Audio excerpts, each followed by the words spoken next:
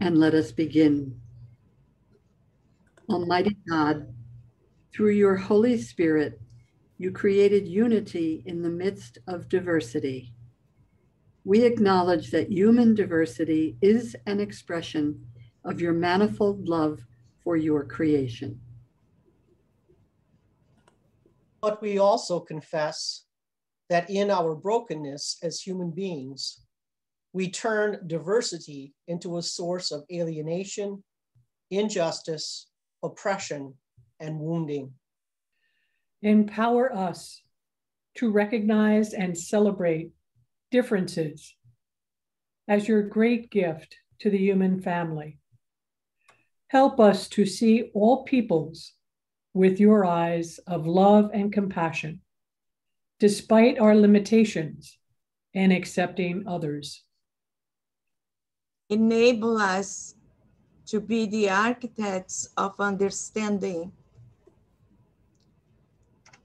of respect and love, to be builders of bridges and not walls, to open doors and windows of new ways of welcoming our sisters and brothers. Through the Lord, the ground of all unity, the creator of the human family, we pray. Amen. Welcome, Fr Joachim. Fr Joachim Andrade works for the Conference of Religions in Brazil, and also, as you are seeing today, internationally. We are very grateful for the time that he is taking. He originally is from India and lives in Brazil approximately, I think, 30 years, right?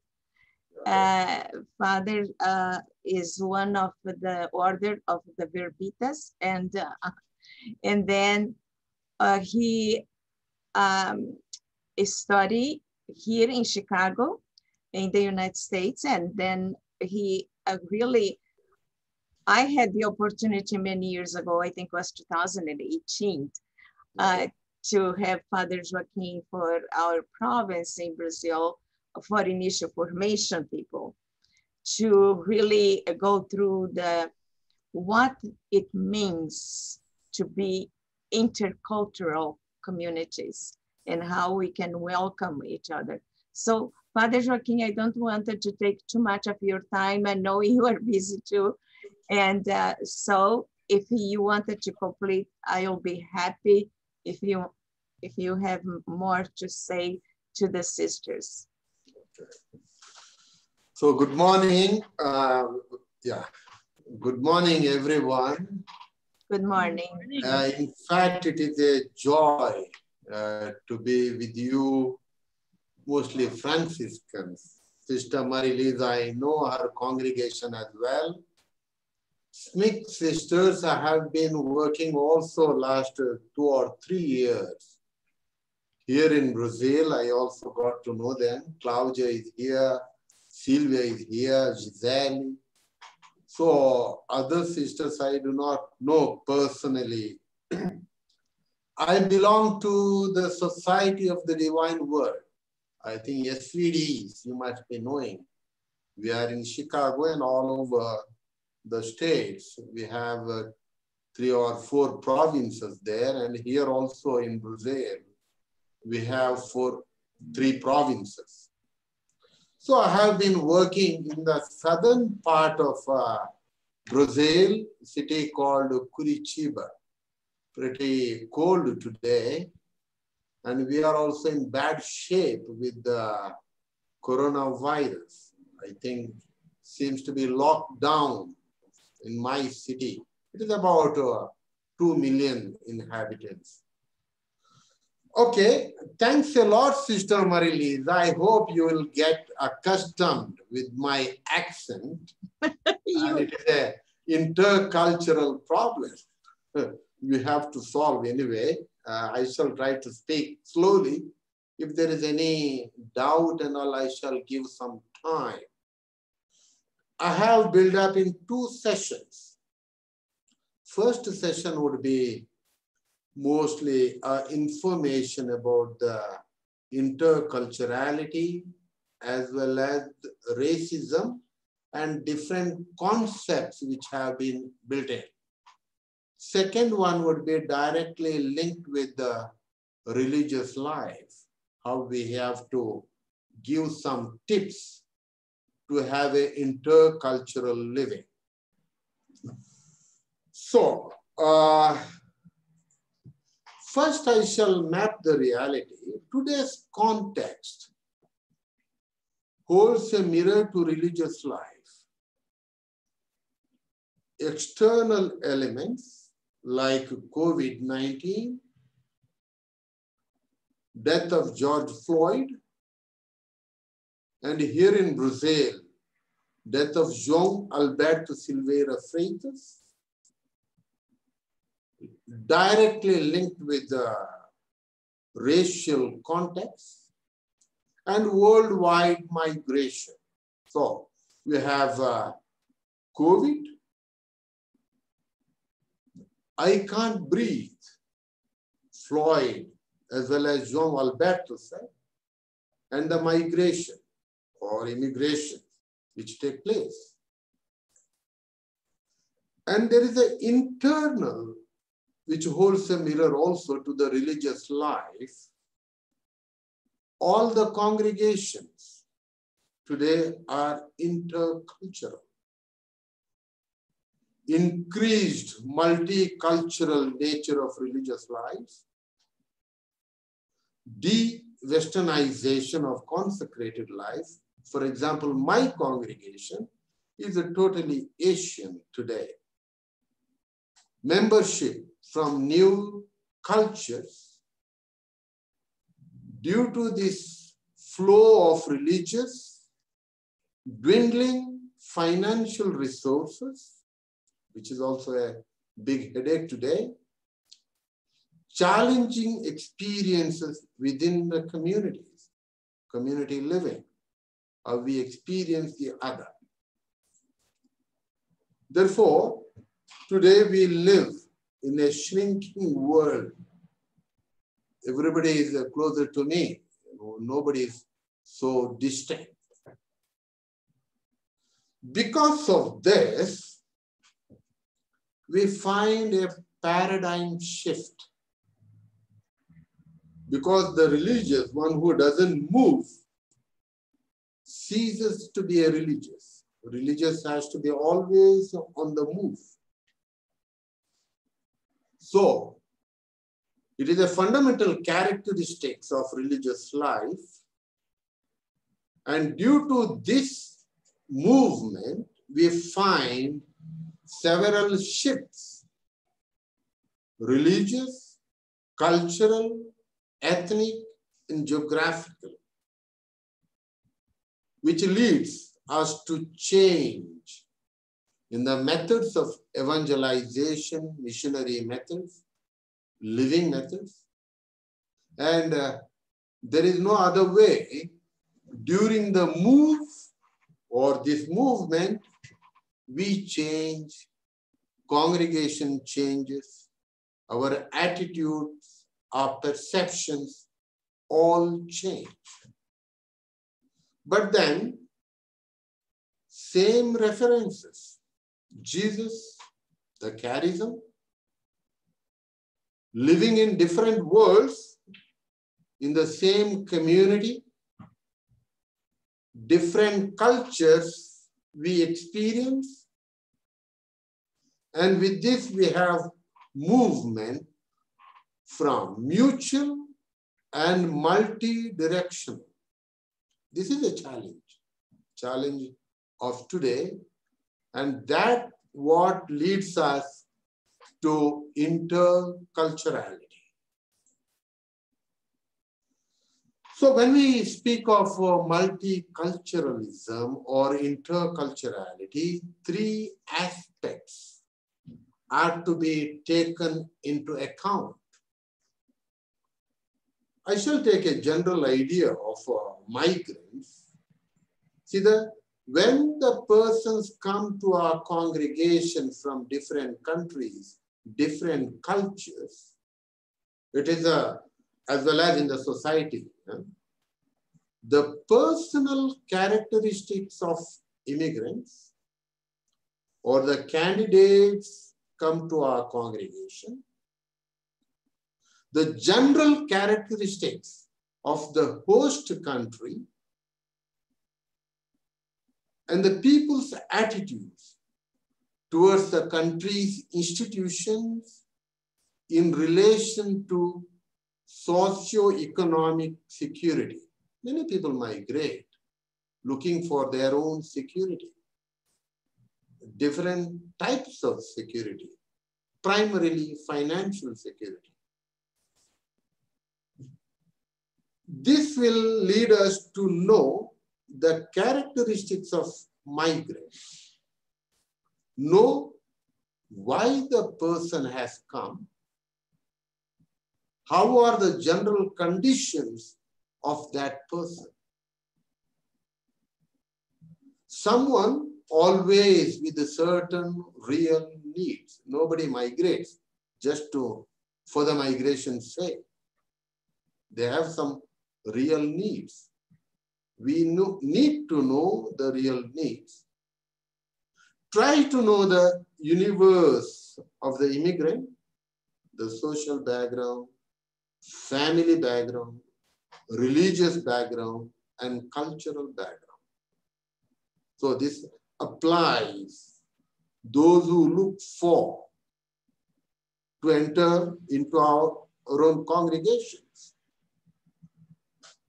Then what do the natives, the receiving end, the natives? They have got their own theories, individual theories, emphasis on the qualification of the immigrant, well qualified or not, theory of human capital, the employment situation, how is the employer, how about his situation in terms of financial security, theory of cultural marginality, cultural conflicts. Some of the countries or some of the cultures have the difficulties to understand the immigrants or those who have come to our congregation. Theory of social integration, feeling safe in relation to the other.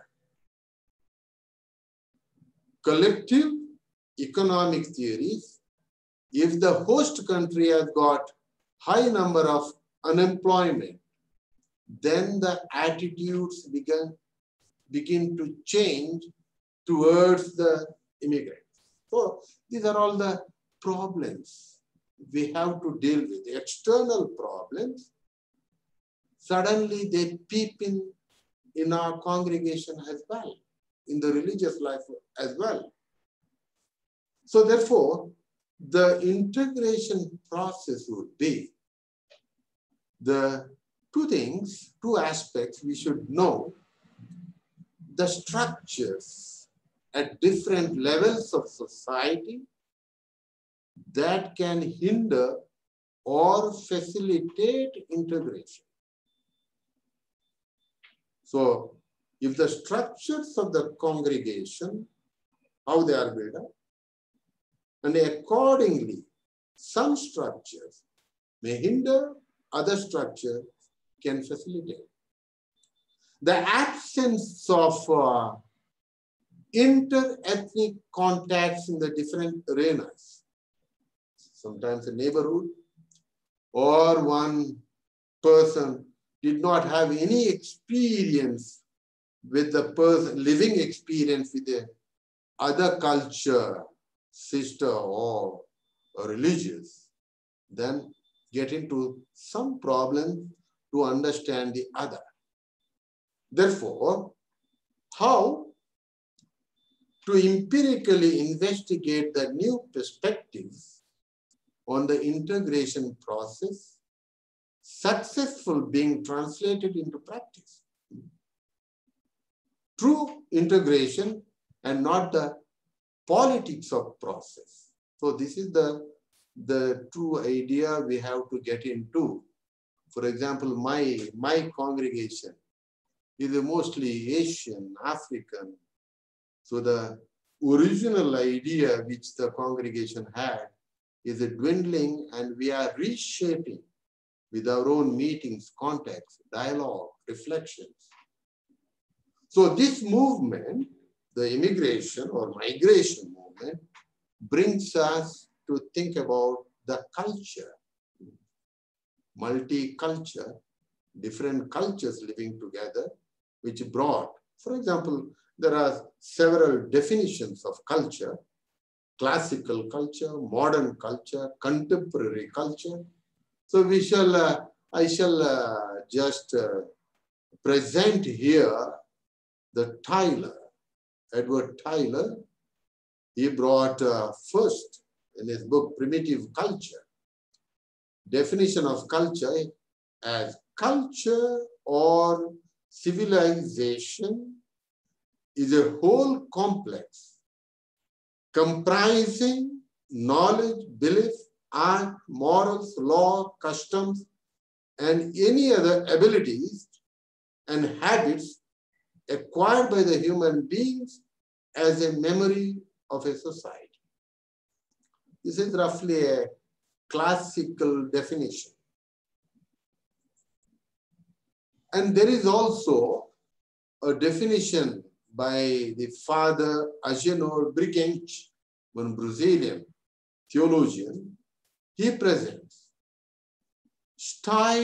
culture as style or program of common life of a people or a social group, taking in its external complexity and its inner unity, composed of symbols and meanings, political, religious imaginary of the social organization, material and spiritual work. So we can define different ways, but then to talk about interculturality, we need to know the culture as well. And there is a kind of friction in our understanding sometimes, personality and culture. There are two people from Brazil living in the States, but then they are Brazilians, but then their personality is different. So the upbringing, the family traits, all these things bring about some changes, including in the congregation. So we need to know some of the personality when they move around from one place to the other, how they behave. Some people with the personality traits, other people with the cultural traits. Sometimes we say Indians are like that, but not all the Indians. So here there is a small video. I don't think so I can open it, but then when I send it for you, wait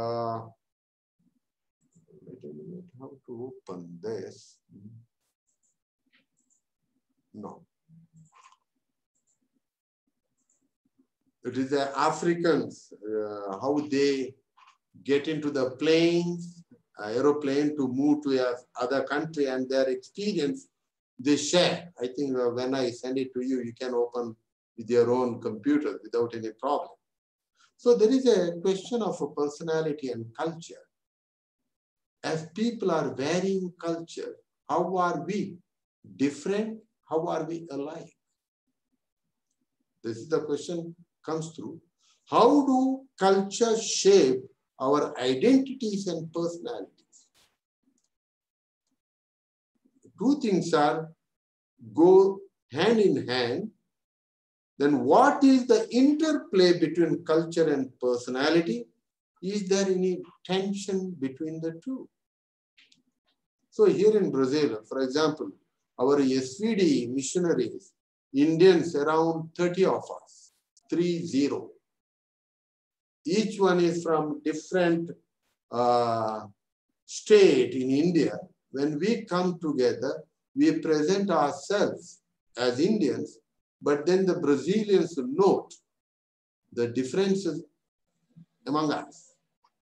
This is where what I call personality and cultural differences in the congregation as well.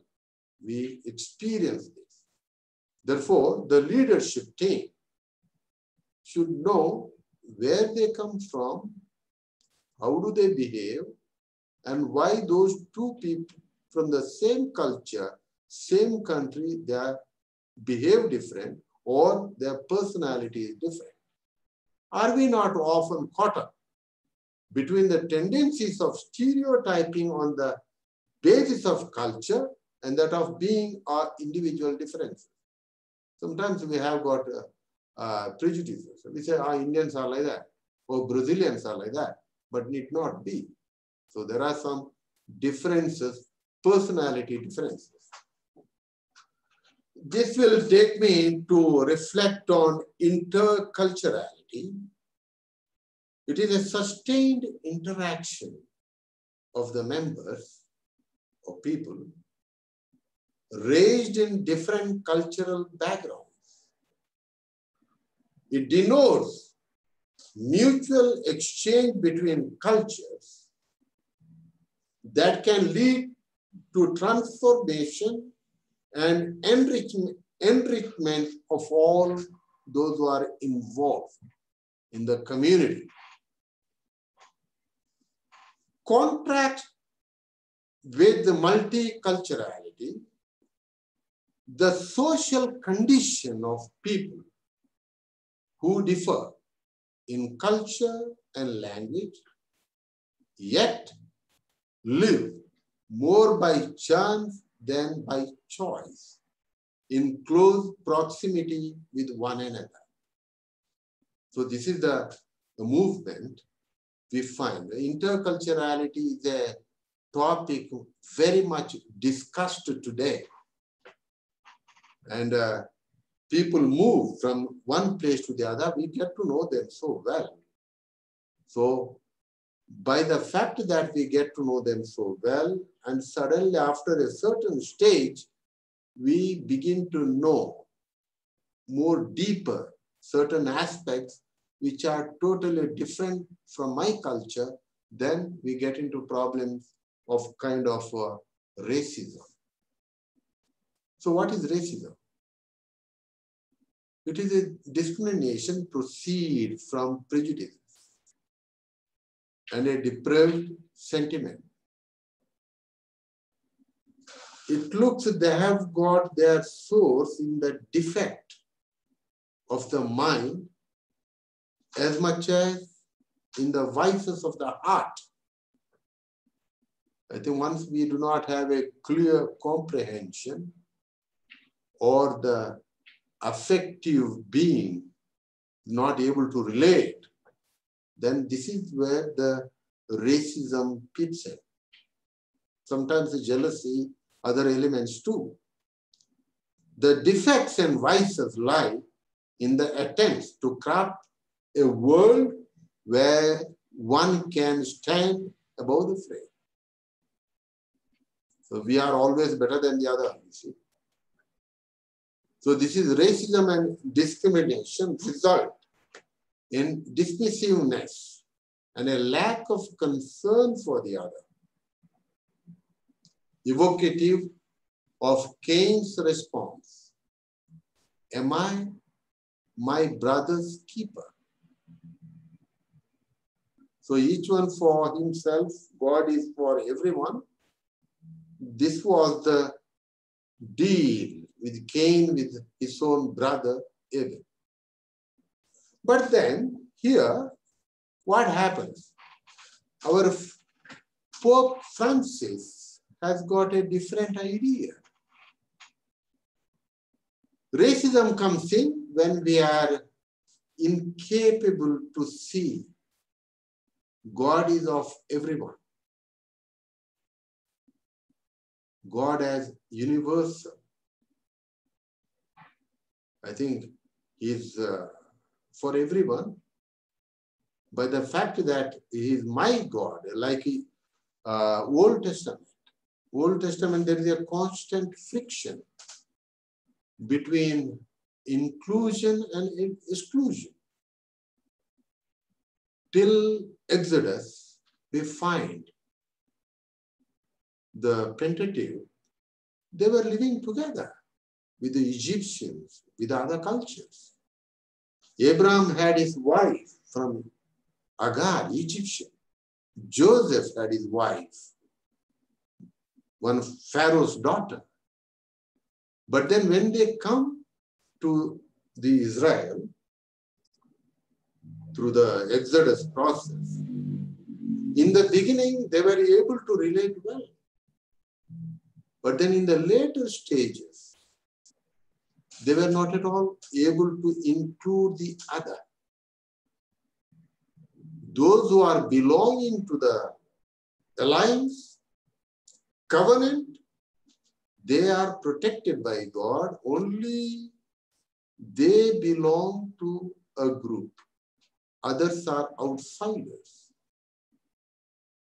This attitude was not there in the earlier stages of the Old Testament. And precisely, Jesus brings about a new thought. He begins a different attitude in his approach. There is a Samaritan woman. There is a good Samaritan, Roman centurion. They are also good people. So it is not those who belong to the covenant are just saved. Other people are also saved. They are also good people. I think this is a drastic change which has happened in the biblical world, then Judaism world, then the world of Jesus and Paul. Paul also brings about, he was born in Tarshish, modern Turkey, goes to Jerusalem, he becomes more with the Judaic tendencies, then he moves, slowly opening himself to the world. So it is a conversion takes place, which I shall talk about later on.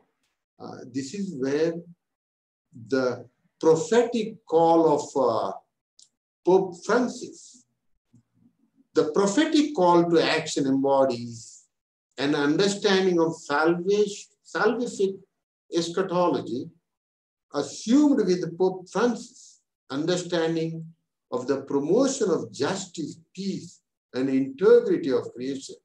Yes, you are your brother's keeper. To be human means to care for one another. You see, the things suddenly change. I am responsible to my brother, to my sister in my community. Several theories have come up of late: assimilation, multiculturalism, problem of parallel cultures living together, interculturalism, mutual assimilation in some areas while maintaining cultural patterns of distinctiveness, which happens in the society as well.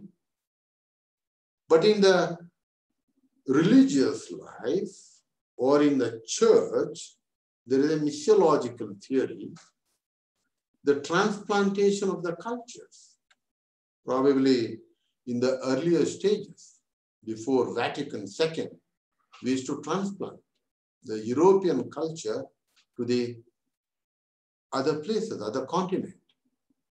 Because the understanding was European society was a perfect society, we should implant this perfect society in other places. That's what the method, clerical method or ecclesial method was implanted in other countries, which we have experienced here in Brazil or Latin America as well. Then later on, it came about inculturation with Vatican II, because the European countries lost their own,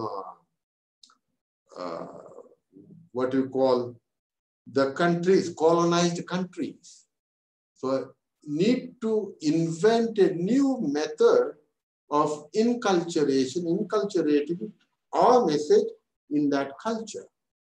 And interculturation, it is a new way of thinking. Now the other is not in a distant place, is closer to me because of the migration process. So this theory, the mutual exchange and enrichment of religious beliefs and practices through the interaction of various cultures in a same group, same region, same society, or same congregation.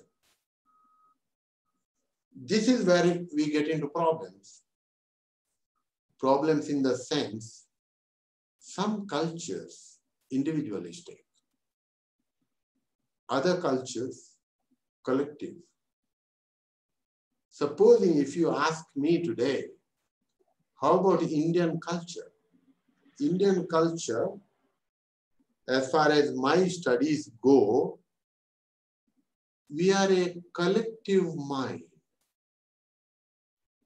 There is no individual as such. Who controls? Parents or society as well. We become individuals in the Indian context, Hinduism, other setup, when we go in search of the absolute. When you search God, I abandon the family roots and look all alone. It is an individual search. Whereas in the West, we have also this paradigm. Saint Benedict, he brought the idea of religious life to Europe, and he makes a shift from individual search to the collective community search, and we look for, in a community way, collective way, when we look for the spiritual experience, mystical experience. But in our day-to-day living, we are individualistic. Individualism, I make my life.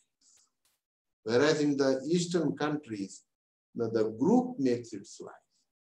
So when one person of this culture enters into the congregation, then there are several mechanisms to enter. And both the sides should change. Those who accept, or the congregation which accept the person, and the person as well has to enter. This is where generalization, US and China, or individualism or collectivism. This, I gave the example of India. It is most of the Latin American countries as well. The touch with the family bonds are very strong. So this is sometimes makes difficult to change, move from one culture to the other.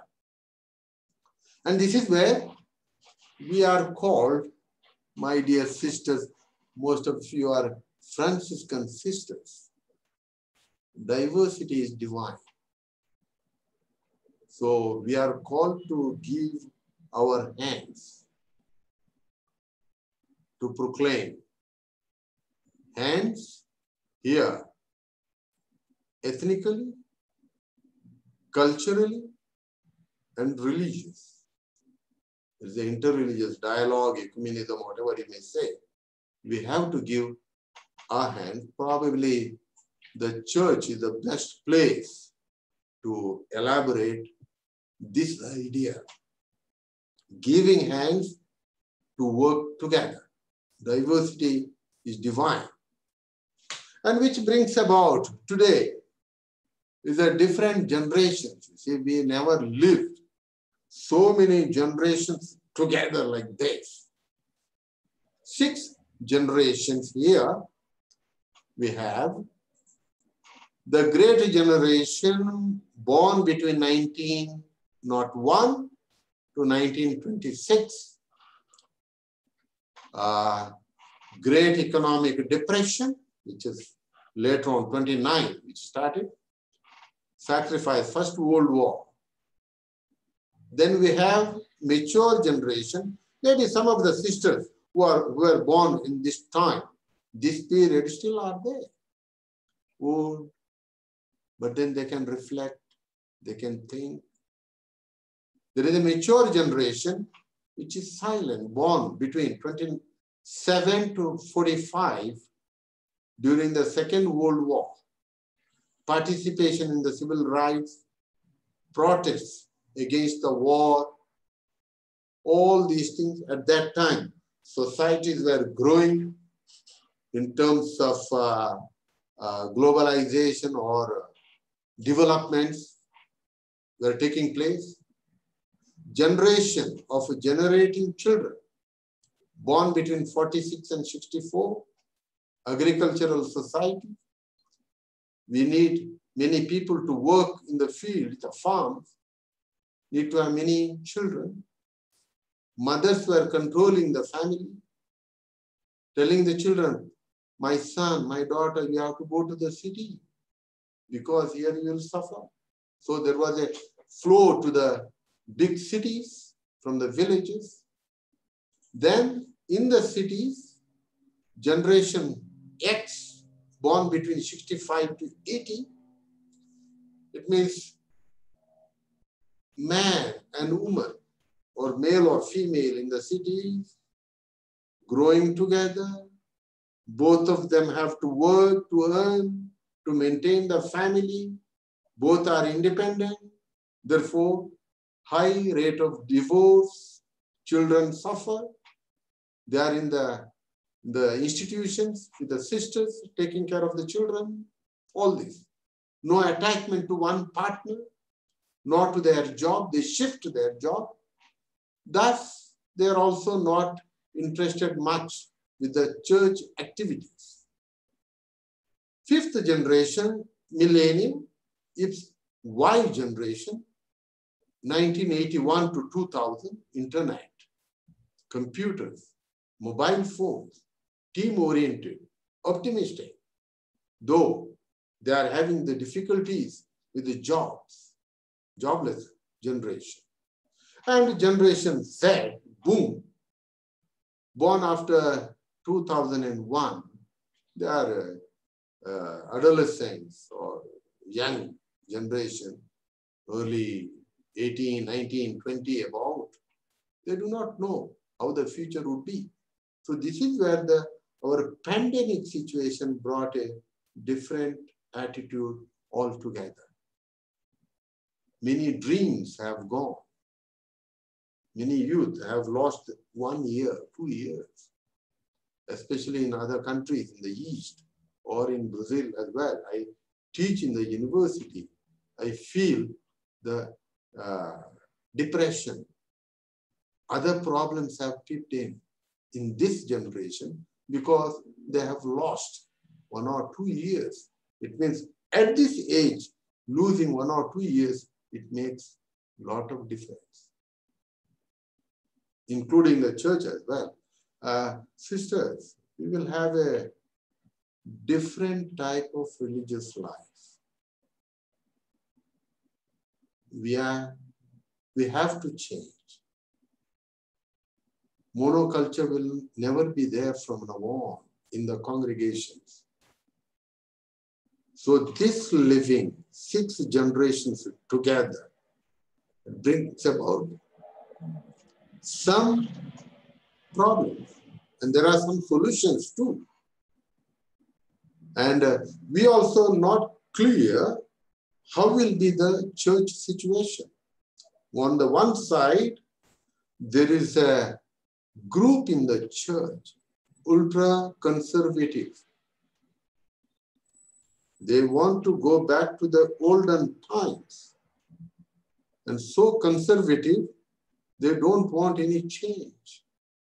They fall back to the ritual, liturgy, everything should be Trent, elaborated by Trent, Council of Trent.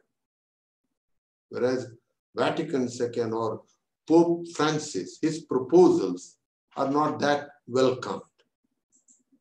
So this is where two old and new living together. Okay, some concepts. This is where the final slide, last slide I would like to put in. When the people move or enter into the congregation, we have to think how the person has got the socialization in his own or in her own culture. First point. If there is not a good socialization, if the person has not learned or adapted to his own culture, then get into problems entering into a congregation and living with the other members. So first we have to, socialization means learning my culture. Acculturation means learning or adapting myself to the other culture, but not with many responsibilities as such. For example, I go to the States, learn some 1 or 2 years I stay there. I know that I will come back to Brazil. So I will do certain type of adaptation just for 1 or 2 years. Whereas inculturation has got a more responsibility. I go as a missionary, stay there, but I'm not an executive. By the fact that I am a missionary, I'm working in a parish in the States, I have the concern to the people, to the families. What do they go through? I get into their shoes. In the acculturation process, I need not go so deep as it is in inculturation. Acculturation, we can call it anthropologist who remains neutral. Inculturation is a missionary or religious get into the problems as well. Transculturation is a perception. We see different cultures moving in the society. Multiculturation is a recognition that several cultures are together, living together. Interculturation, which means ad intra, I have to live my life in the congregation with the other elaborating, who is not in a faraway place, but then he's closer. And today, the communication process, the technique, new techniques brings us together. Virtually, we are linked together today in this session. And interculturality is nothing but we live under one roof, sharing the same meal, same space, with one objective of the charism for which I have entered into. And from this charism, we maintain our differences, but work together to enrich the context where we work in. So this is where the thing comes in. We did the process, going through different ideas to treat in the congregation how the interculturality should be. This is what I will talk in the second session. Maybe comments or questions to Father. Transplantation. Remember, unmute your mic. So I have a question. Yeah. When I think of religious life, it is a culture of its own. And it's a culture that has morphed over time from I'm from the mature generation, so I have experienced change in and evolution in religious life. So when we live in an intercultural community, do we little by little learn of each other's cultures and kind of place that into the ebb and flow of community life? Is it better to, in other words, it almost seems as if there has to be an evolution of something new when you have different cultures living in the same community. Does that make sense, my question? Yeah, it makes sense. How shall I put it? Sister, when we relate to someone, we change. You can call it as an evolution process in your attitudes, or your perception begins to change of the other. And it is a constant conversion which takes place within you. But it also depends how the nature of relationship with which you enter into contact with the other. Probably the second session I shall treat some of the aspects, how we begin to change. Probably MBI method, the Stefano as well as Majnevsky, they offer little by little we transcend. For example, when you have your transfer from one place to the other, there is a lot of transition taking place in you. Sometimes it is not evident for you, others see. And as we grow, for example, today, one of my students was doing his degree. I was this guide. He died today of COVID this morning. So what happens? We change. He's a Brazilian. I'm in India.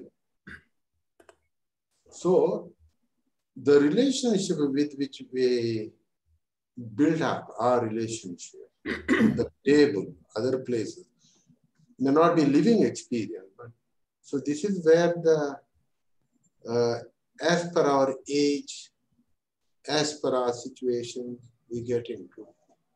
Probably the second session make it, some things will make clear to you.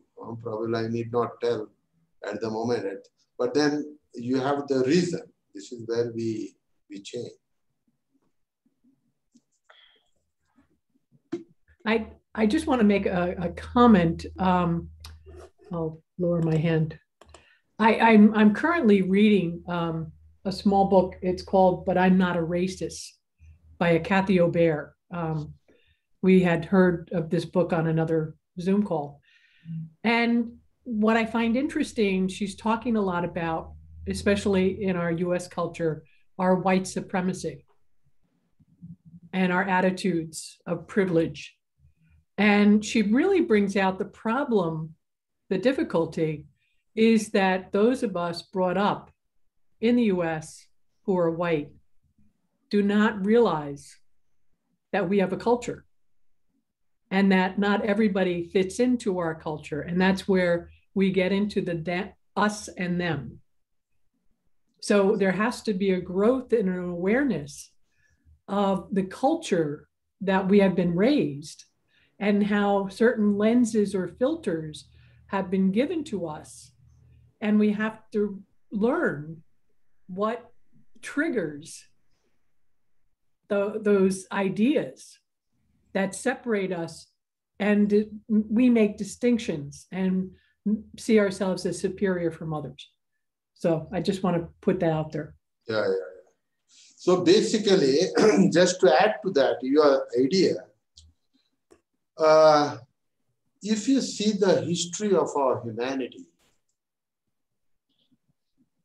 the color, black color was never being seen in a right perspective, all through. In our mindset as such, white is superior to black. Mm-hmm. So this is where the idea which has humanity has developed. For example, we have one Manuela Pereira, she did one study here. Most of our football players in Brazil, they come from the periphery background. They have got African background. Then normally what happens, there is a money flow and the weddings. They get married to the white girls. Then what happens? It is a psychological thing. The player, man, who is a black man, he thinks, by marrying one white woman, I raise my status. It is unconscious, unconscious. Whereas the white woman who married to a black man, she thinks, if I were to marry a white man, I will be submissive at home. But marrying with a black man, I can dominate. You see? These ideas are what we call inner ideas, psychological thing. But then we have to come to a stage. We have to come to a stage, especially in the religious life. Is it true? Most of the time, these marriages don't get on all well. Seldom. If one white man gets married to a black woman, most of the time it goes well. There are no all these what you call what humanity built up. These things are probably do not keep in. Then what you said is right. This is just I am also putting across some idea. One of the authors from anthropologist from Brazil. For example, Indians normally they don't get married to the other culture. Very seldom. Africa, for example, whole of commerce is in the hands of Indians. But then when they get married, they go to India, bring one wife, come back. They never get. Very seldom. You see? So they are, most of us are racist in that way. Whereas white people, in that way, they have no difficulty as such to relate with someone. Whereas Indian culture, as far as I see, we have got the difficulties because Africa is an example for it.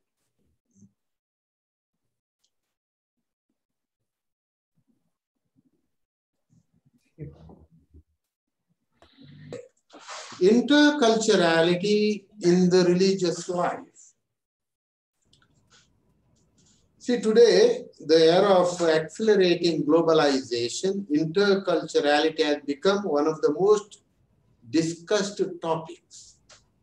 Factors, I told you, migration, post-modernity, technological advancement, explosion of social media, and religious congregation. Most of us are from American origin or European origin, spread rather rapidly and far beyond their historical origins, recruiting from many cultures over time for their membership.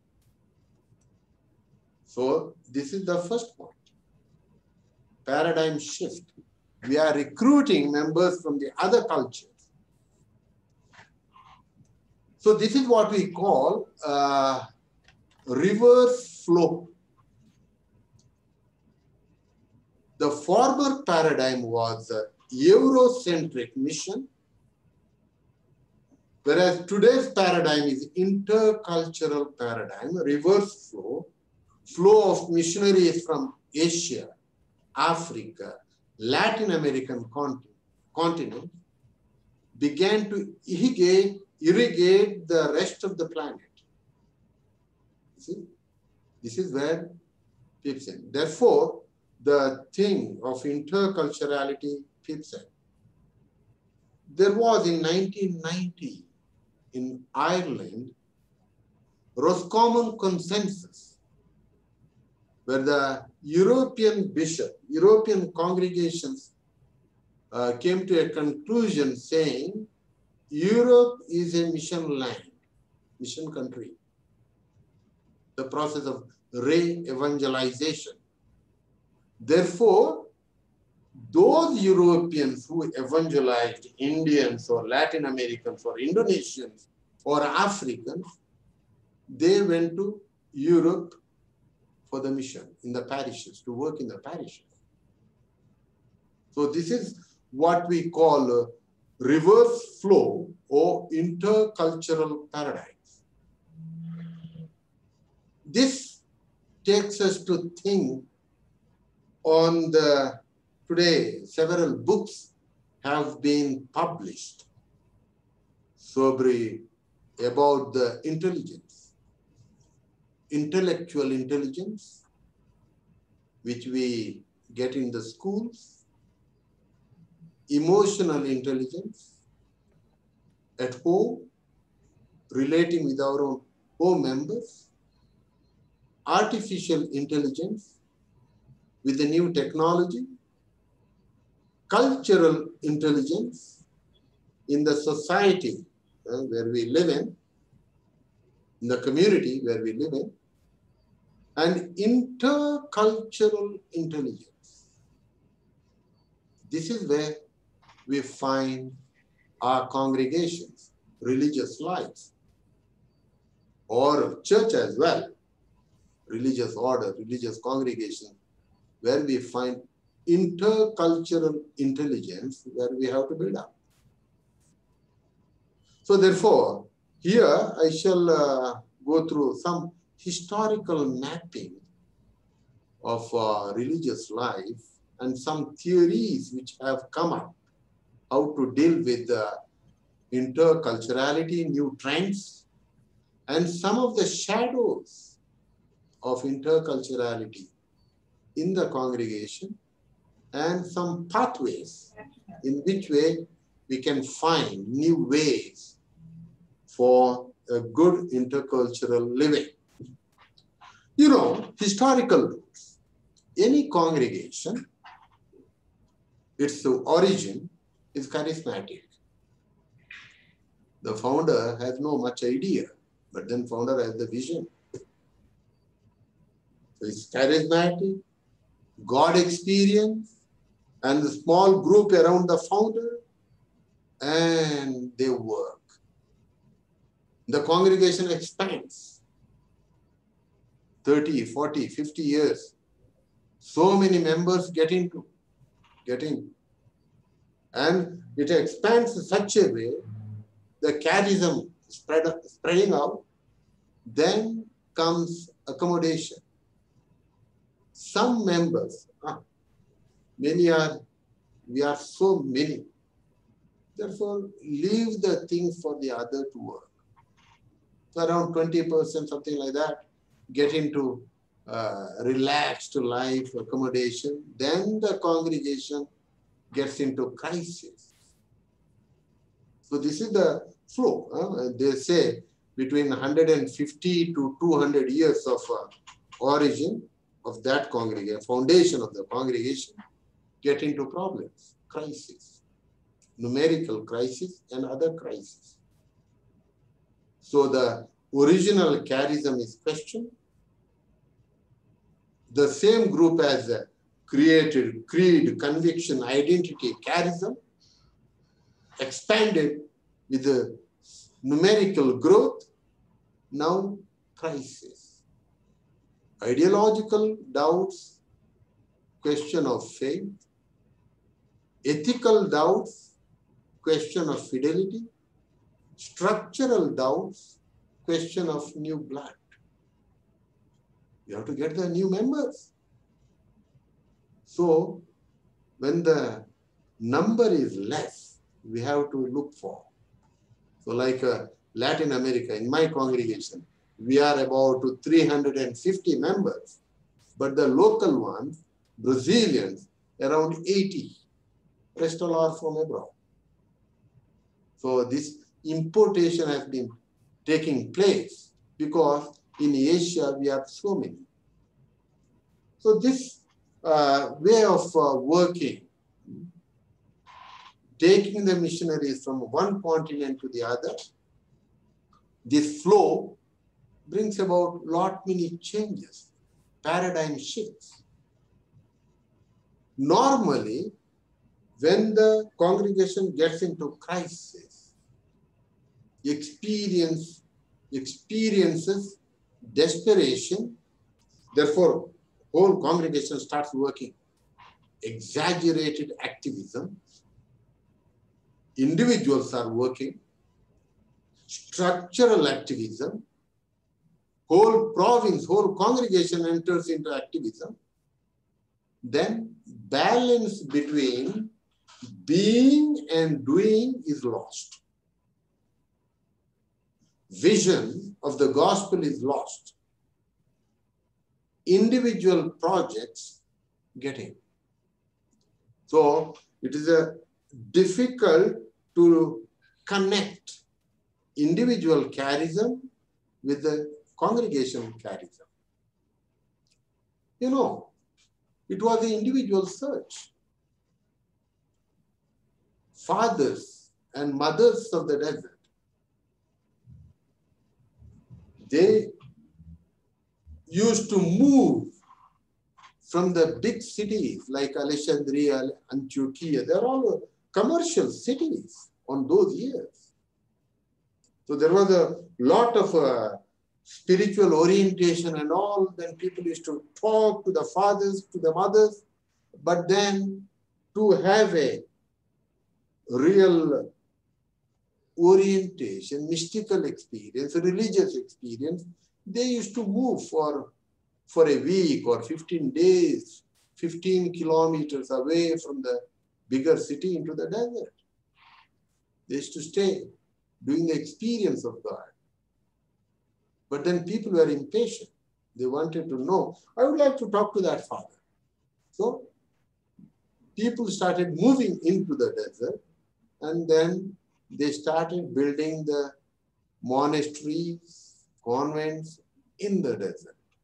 So normally our religious convents or seminaries, earlier times, they were almost 10 to 15 kilometers away from the city. Of course, today cities have gone up to there, invaded. But then the idea was a little bit away from the cities, centered into the urban context, refoundation of religious life. Therefore, today what happens?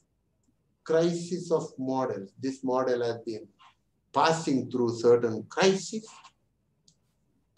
of individuals, because very few people, and crisis of structures. This model, geographical model, that everything used to come from Europe, Eurocentrism, everything used to go, but this has been changed into dialogical model. This model of mission, where we have to give our hands in different ways for the mission. This leads some of the theories of intercultural sensibility. What happens when one person enters into a congregation, person from different culture? This Milton Bennett, he said about ethnocentrism to ethno-relativism. One movement, while experiencing the difference, you pass through 6 stages: denial, defense, minimization, acceptance, adaptation, integration.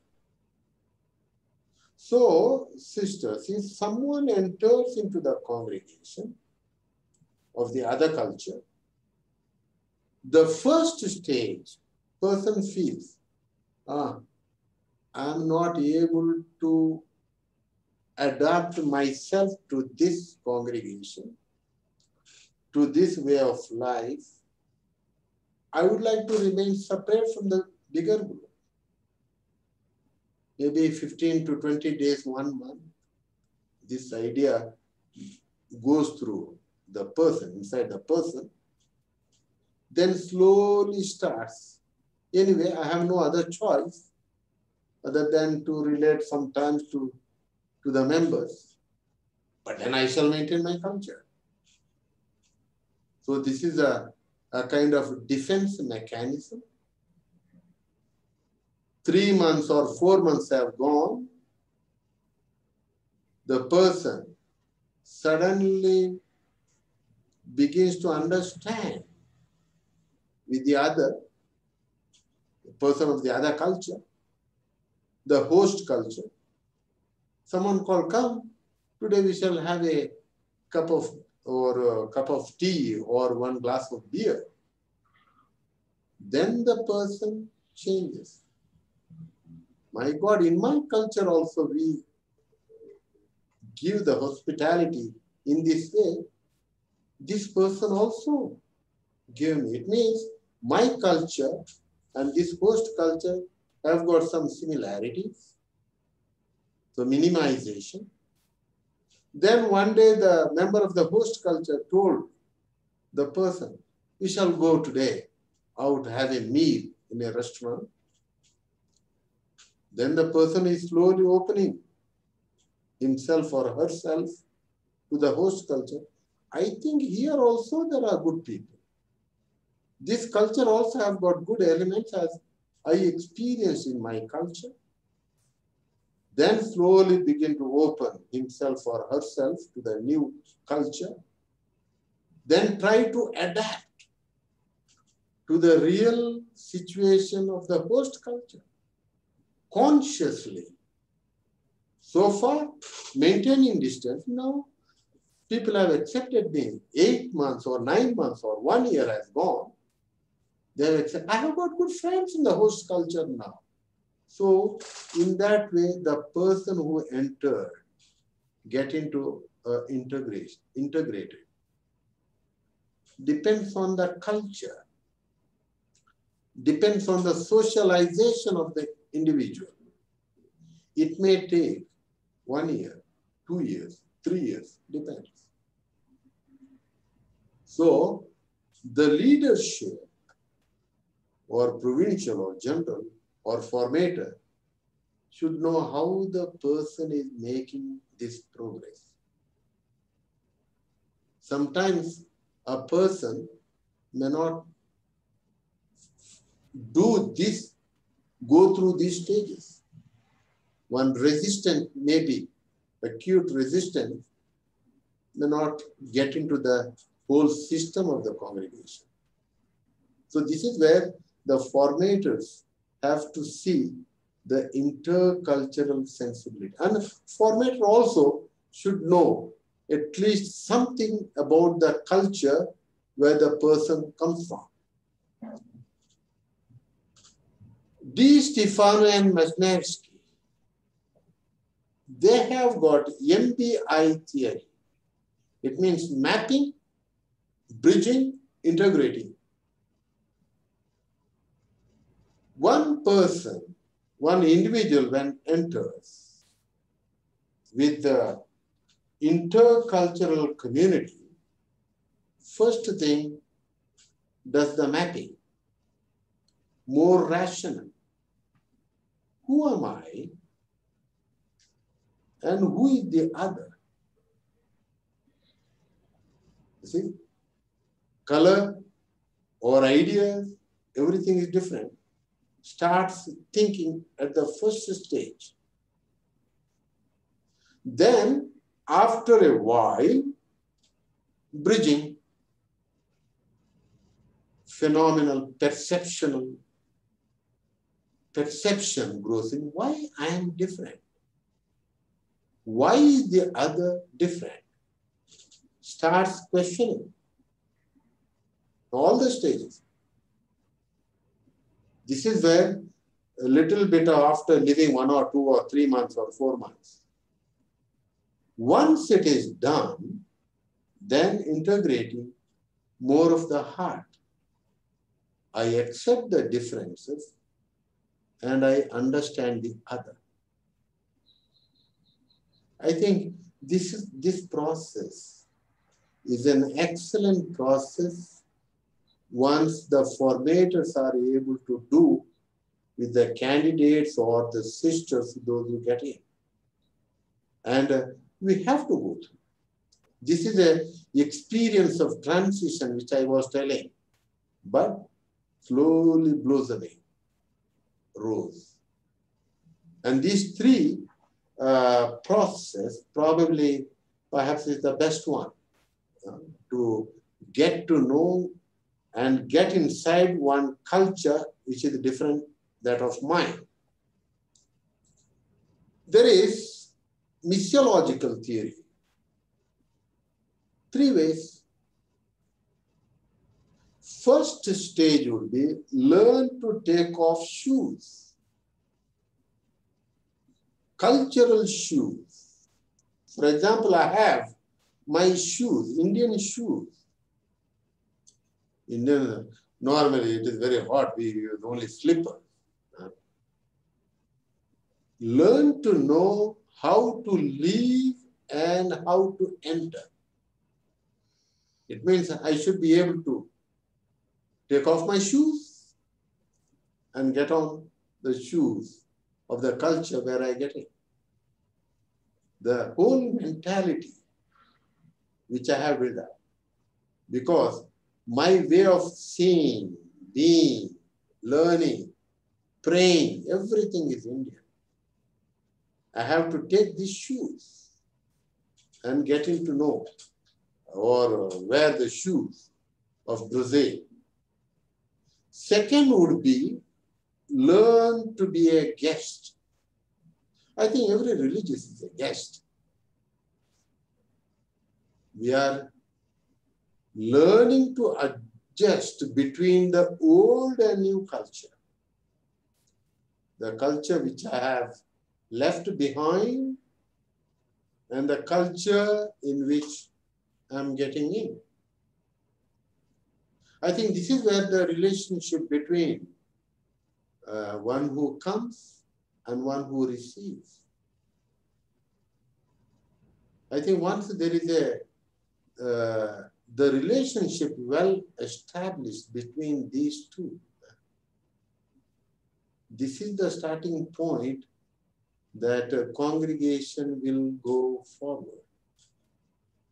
These adjustments, sometimes here only comes the point of racism, ethnical differences, prejudices. We try to build here at this point. This is where we have to learn, adjust between my culture and new culture, one who gets into the congregation. Third would be learn to enter the garden. It is a cultural garden. Learn to discern. Garden, whatever it is, flower garden, for example. We have to work. Some of the weeds come in, we have to pick up and throw the weeds. This is where point comes in. How do I know these weeds? I have to pluck. Garden is a garden everywhere, but then the mentalities are different.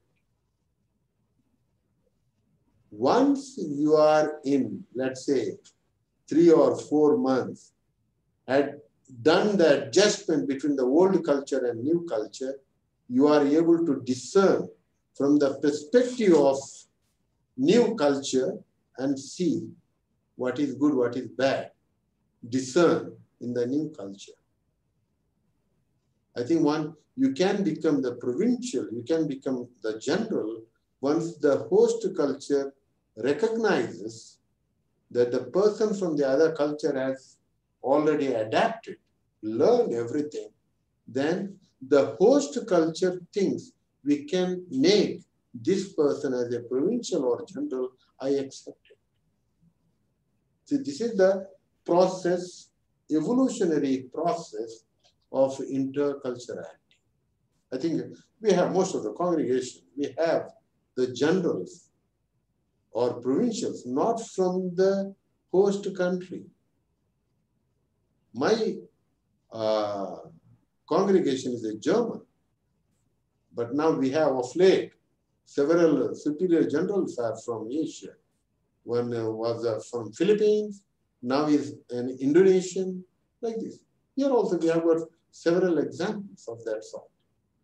So this is where the maturity of the congregation is shown. How do I this? Having awareness of myself, my being, finding meaning in my life, my choice, by articulating my experience of God, new perceptions, and love for the mission. Mission in the sense, the charism which my congregation had brought. Through that, I build up this. Some of the new trends, sisters, you see, we have moved. The talk was, earlier times, international congregations. 1900 to 1965, maybe till Vatican II. Then from there it was a movement. The congregations or religious life was seen as multicultural because many people or members from different cultures till 1994. Then the new idea was brought in. Congregations are intercultural. Multicultural, still host culture had the hold. While intercultural, host culture may not have that hold because the other culture members have learned all the dynamics of the congregation and they are able to take up the congregation, lead the congregation. So this is a new trend has come in the last few years or 2 decades, 3 decades, something like that, which brings about a new models. Augusto Franco, one Brazilian, he said, see, centralized model, decentralized model, distributed model. Centralized model means here, superior general has the control. The general council thinks everything should work out in this way. This group is thinking group. But then later on, 65 to 2000, something like that, we have, still today, we have the central point here only. But then the responsibilities are given to the local levels, distributed, decentralized. But then the general head has the control in the sense, well distributed, taken care of the whole congregation. At present, what happens with the new generation? We have web, network model. Though the point is here, there is no superior, no inferior. Everybody is equal. The communications are very, very quick. And our world is moving towards this direction. Web model, but then we cannot say which is superior, which is inferior. All of them have got their own shadows and drawbacks, but then richness. But then the tendency with which the world is moving today for this model. But then how we deal with it. So this is the new trend. Some of the shadows of interculturality, shadows of diversity. A soothing tongue is a tree of life, but a perverse one crushes the spirit. Which means what? You see, the language spoken today is a Chinese, almost 1 billion. Then comes about English. It may roughly change a bit, the statistics. Hindi, Indian, Spanish, Russian, other languages, or Arabic or Portuguese, all the other languages coming. And this brings about some of the consequences in the congregation. You see, hegemony of the language. Which was the first language of the congregation? Mine is a German. But then German members are very few today. We deal with the English and Spanish and Indonesian. It means the original language or first language of the congregation versus language of the majority. And the diversity of the language spoken in an international congregation. You see? Sisters, what happens? If the English is a dominant language in the congregation, one member from Africa or from India, lack of fluency in a language can lead to a person being ignored. One person from the other culture is not able to express well his ideas in a right way in the language of the majority, his or her ideas are discarded. This is a shadow. The leadership team should think what to do. Is it the person is able to express his or ideas clearly in the right way? Whose voice is heard in intercultural gathering and in writing written documents? You see? So the original language in which our constitution's whole baggage which we have received from the founders and all is no more. The congregations have chosen the language of the majority. The language of the majority who is able to express ideas, fluency in the language, and other who lacks is totally ignored. So therefore, pathways to interculturality, we should think in terms of 3 principles: contextuality, framework where meaning and significance can be determined for one's behavior and action, multiple perspectives, equally rational persons can look at the same issue but may understand it differently. Authentic participation affirms the equal rights of all participants. It is not that easy, though we think it is easy, but then we have to put into practice these ideas.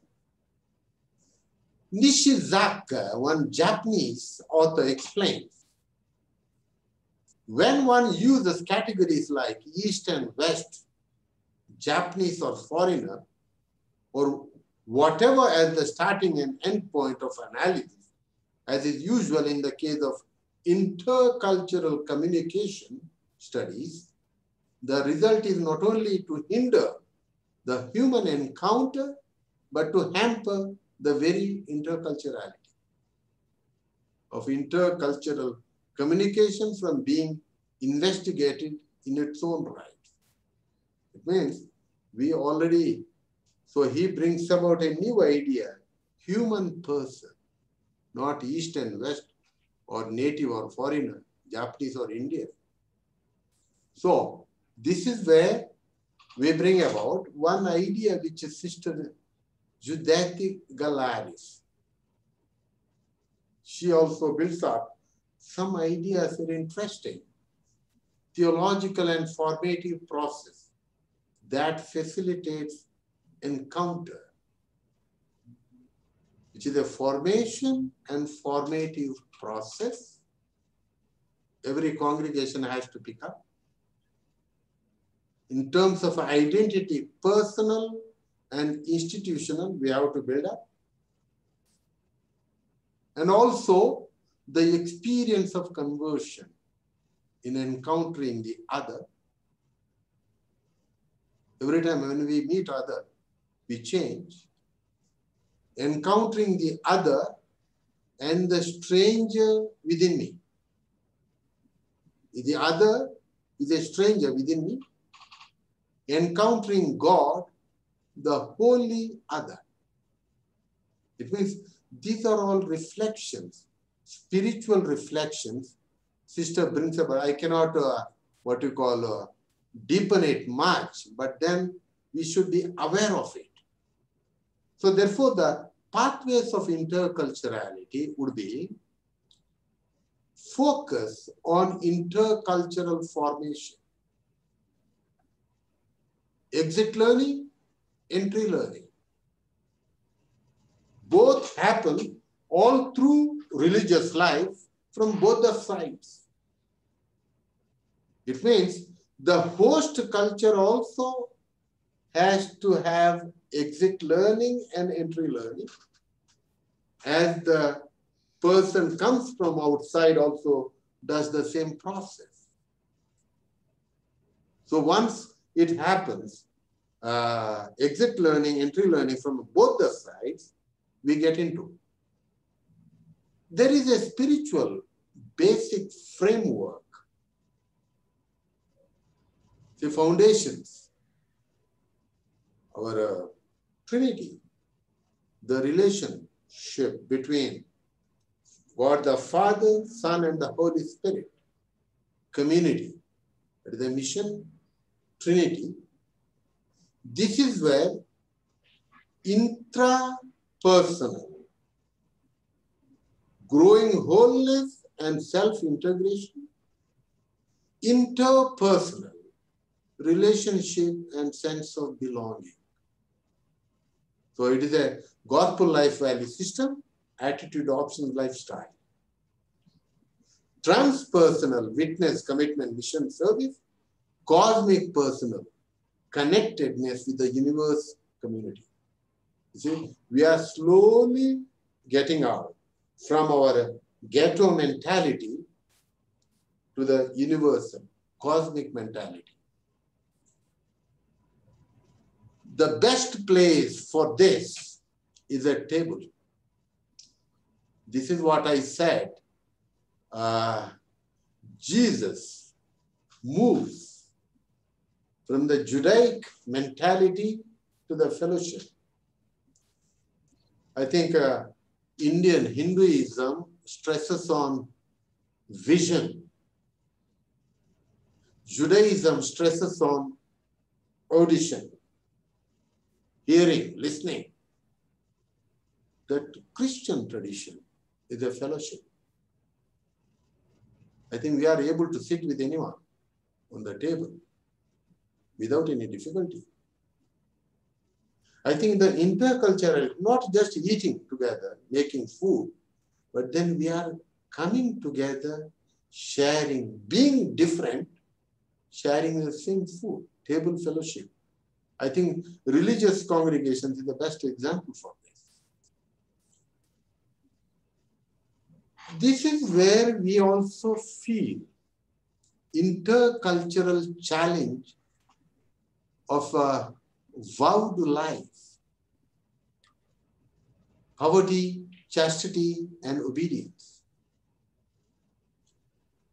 I think here we have to build up new insights of the vowed life emerging. We together within an I perspective. I am joking.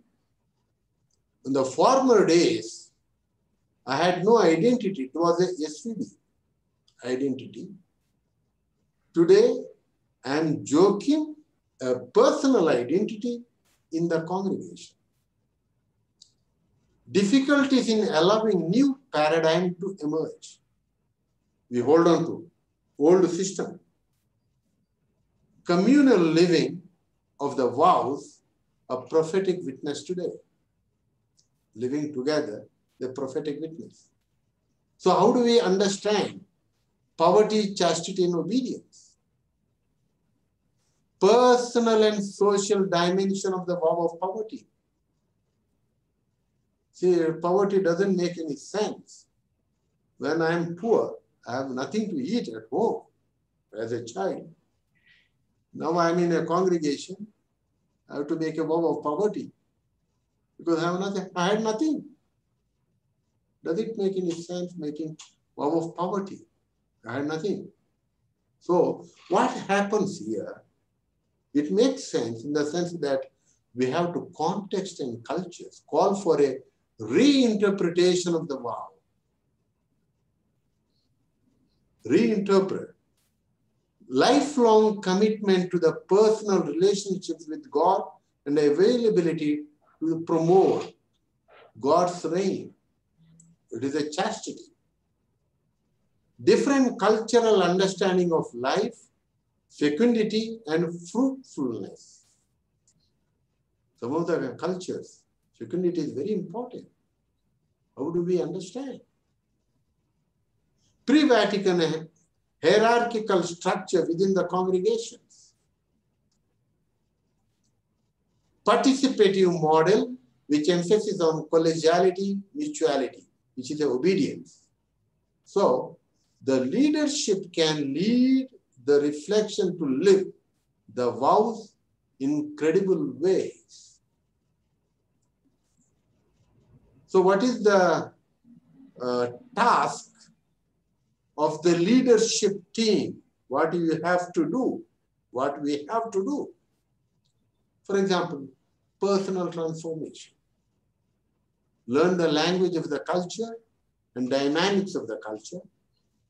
Becoming culturally competent, lead deeper conversations, what means to live in an intercultural community, the meaning of the vows today in the multicultural world, purpose that is worth, that is the rest of your life, motivate members to live gospel values and attitudes that needed today in a multicultural world, create intentional prophetical communities. So these are all the tasks.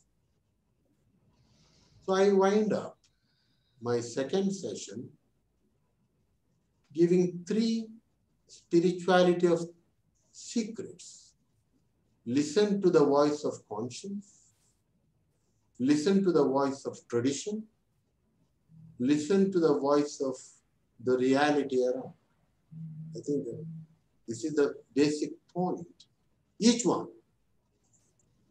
Conscience means relationships. When my physical body seeks the relations, it is sexuality. When my mind seeks the relations, companionship. When my emotions seek relations, love. My whole being seeks a relation, communion. I think we have to grow listening to our own conscience in this way. Listening to the tradition means what the church has taught, what my congregation has taught, seeing that I am a person created by God in the image of God. Once I recognize that I am an image of God, I see the other as a manifestation of God. So once I know other is a manifestation, then I have no right to discriminate or racism. I'm just being compassionate, welcoming, hospitable to the other. And seeing and listening to the reality means new models of spirituality, new forms of formation, listening. For example, olden days, our formators used to say and we used to obey. But then today, formators also should listen to the formandees because they have got a lot of information. They are digitals. And we are migrants, digitals. We did not learn. But then the children, adolescents, they are champions in the new technology. So we listen to them because they have got more information. But then we also teach them because we have got experience and knowledge. So these three moments, listening to the conscience, listening to the tradition, listening to the reality around our new generation, makes us more intercultural. It was a quick exposition. It is not that easy to put across the ideas within 2 hours. I was trying to summarize, but then putting also some of the important elements in order that we have a rough idea of interculturality and intercultural living. There are a few minutes we have. I have left some questions also. If need be, I shall send it to Marie-Lisa. She can distribute later on. Now we shall keep it open. If there is any idea, one question or one doubt, one clarification, or anything to add up, you can keep the space open.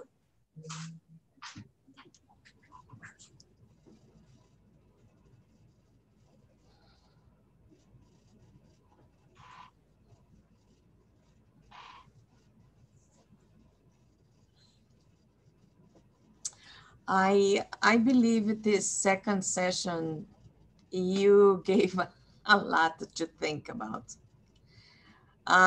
especially when we are engaged with vocations and, new perspectives or people in initial formation from different countries. So not only, one, and how to facilitate that connection and this listening. I think the secret that you are giving in those three things, 3 ways of listening, for me, they are the key of our relationships.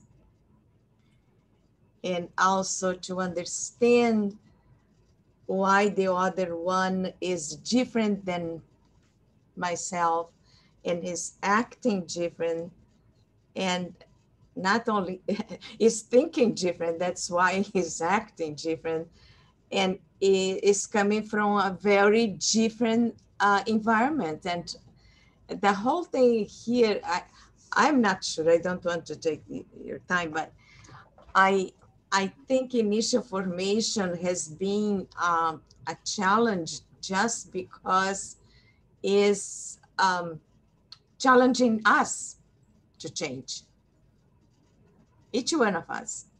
If we don't change, how can we help in these intercultural relationships and coming together? So I think that's for our lives too, from sisters from different countries or different background, and in the same country we have differences. It's not from one country to the other, but I feel like, I don't know if you feel the same, but I feel like I needed to think more and to go through the slides and to go deep in the message that you just is living with us. I'm sorry we don't have too much time, but that's it. What happened, to give a rough idea, ultimately, sisters, the spirituality line, formation line, if we are able to grow with the two movements, external and internal. This is what COVID has done. I think COVID has blocked our senses to the outer world, and we have opened our senses to the inner world. We are moving inside, internal. And this is where these 3 points perhaps put us in a track, spiritual track, listening to myself, my voice, conscience, the other, or tradition, what I have received from my congregation, from my church, fathers, some of the grandfather, grandmother, they wish to tell something. I fall back to my roots. Then also I listen to the digital world, what these young children want to tell me today. So this is where, besides the formations, there are different stages of formation, because the time was very, 2 hours you cannot, but then we can, in terms of retreat, intercultural retreat, intercultural formation, intercultural process of entering into the other culture, all these elements could be developed later on. You can also look for other ways. But then this is what is very important, because religious life has changed and will change after this pandemic.